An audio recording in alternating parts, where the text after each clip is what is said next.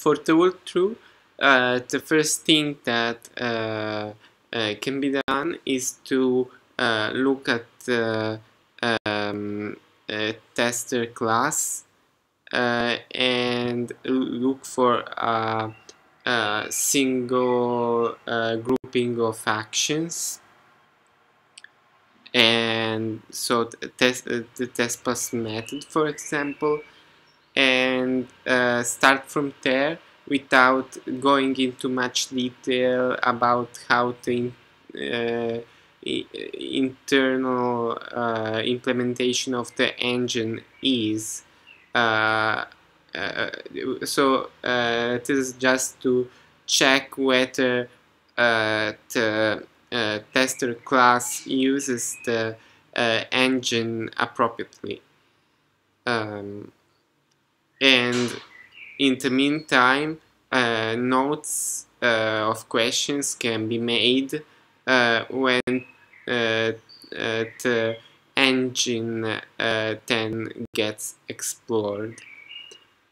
So for the test plus method,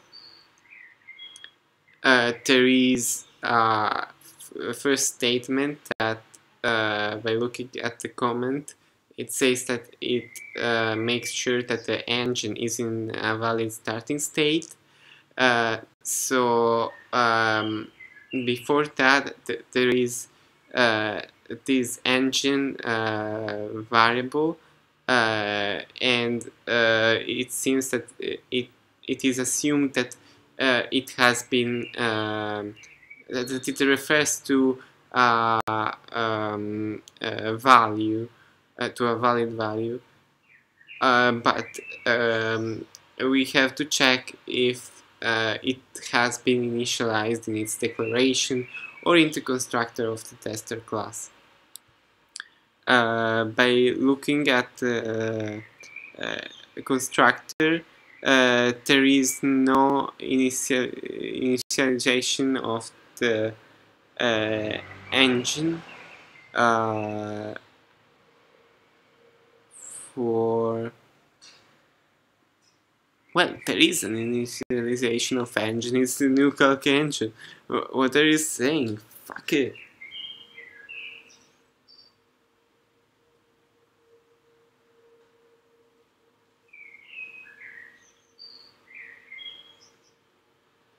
Ah, okay. In this case, it is initialized. Fuck it. I thought otherwise.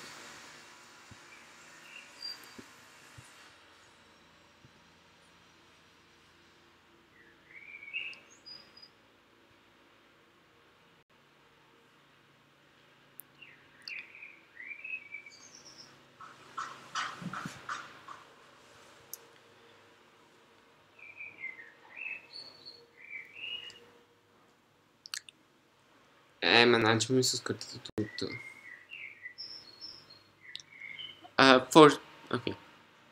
For the walkthrough, a single grouping of actions is looked at each time. It can be started by examining the test plus method in the tester class, and this examination will happen without looking too much into details of the other classes and how they internally work, because for now the walkthrough checks only that the tester is using the engine class correctly. Then notes of questions can be made to use them when the source of the engine is examined to see if everything that is internally implemented works correctly. So for the test plus method, the first statement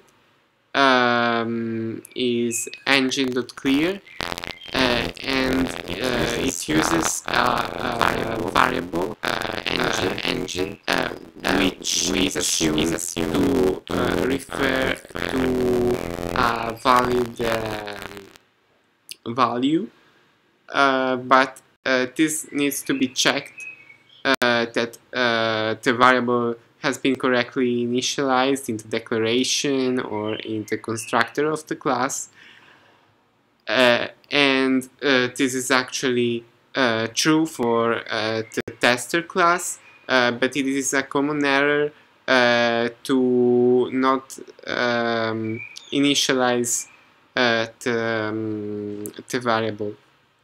Then the clear method is invoked, and by looking at the comment, it is assumed that this clear method makes sure that the engine is in a valid starting state.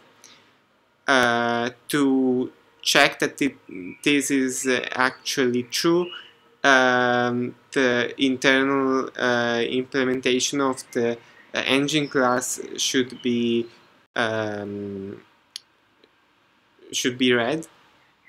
But for now this is not done because the only thing that is checked now is that the tester class is using the engine correctly.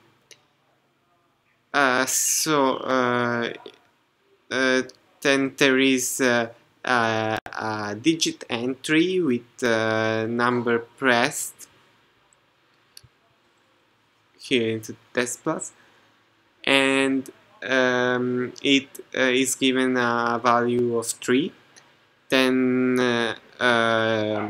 the plus, there is a call to plus, so now the left hand operator is a 3, and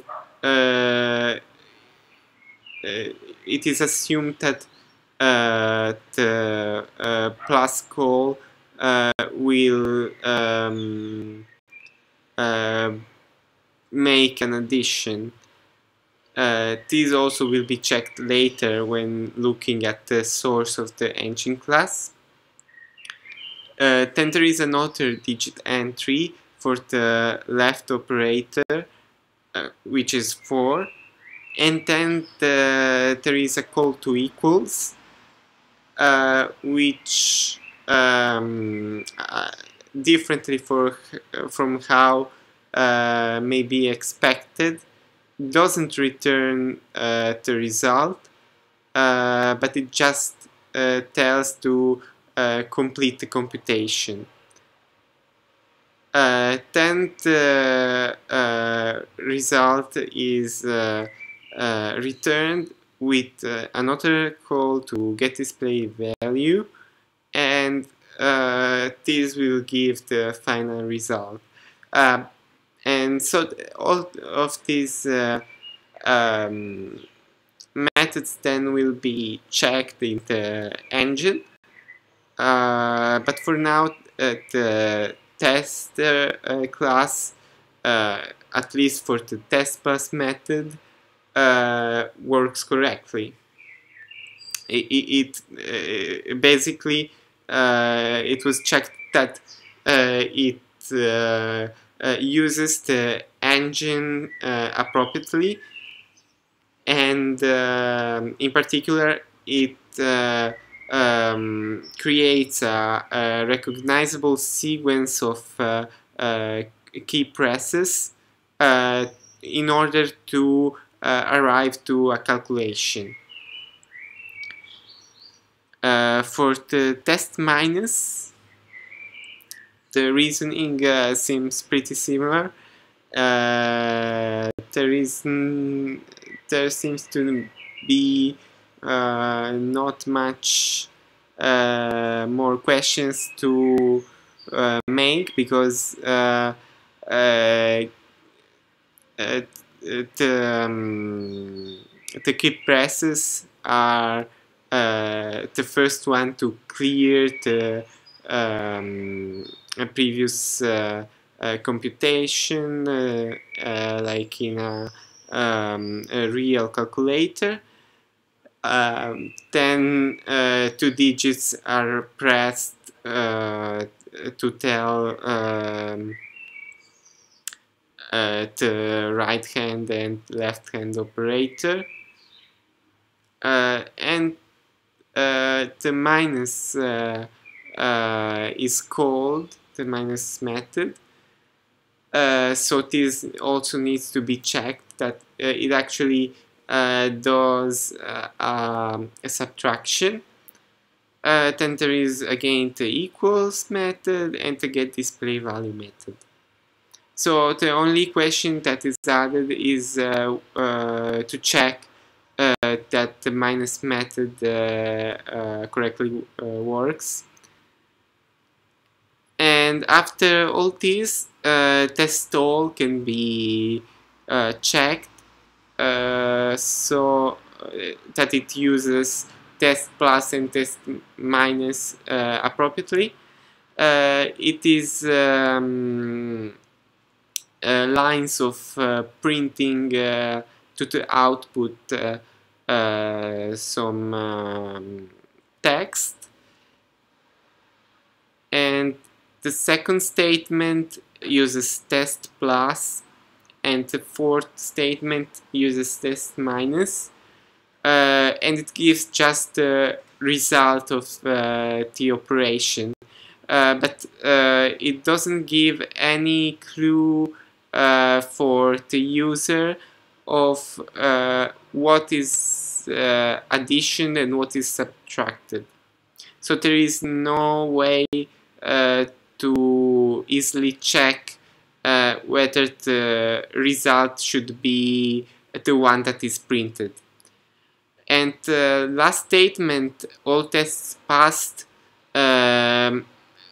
is provided every time test all is called, even if test plus or test minus don't give the right result. So this needs to be changed. And now that all of these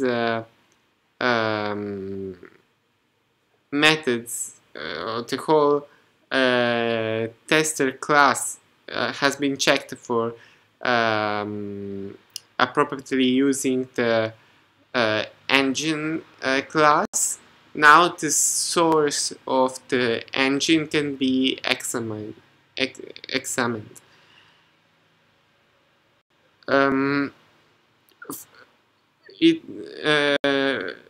it might be a temptation to change the code right after the an error is seen, but this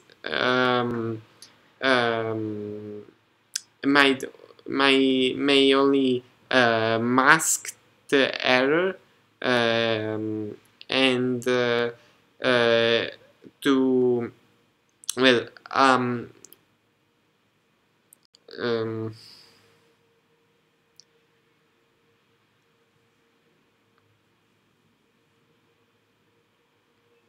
well, how it was.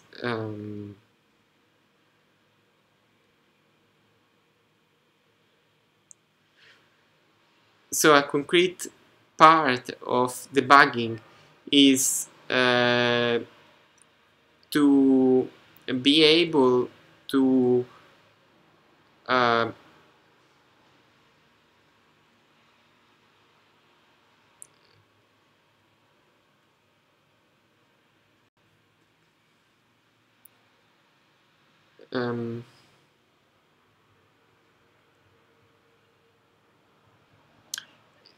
is to be able to trigger the error in an easy and repeatable way,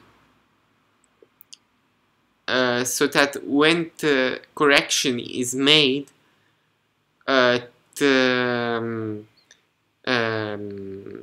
this can be checked that it actually solves the error.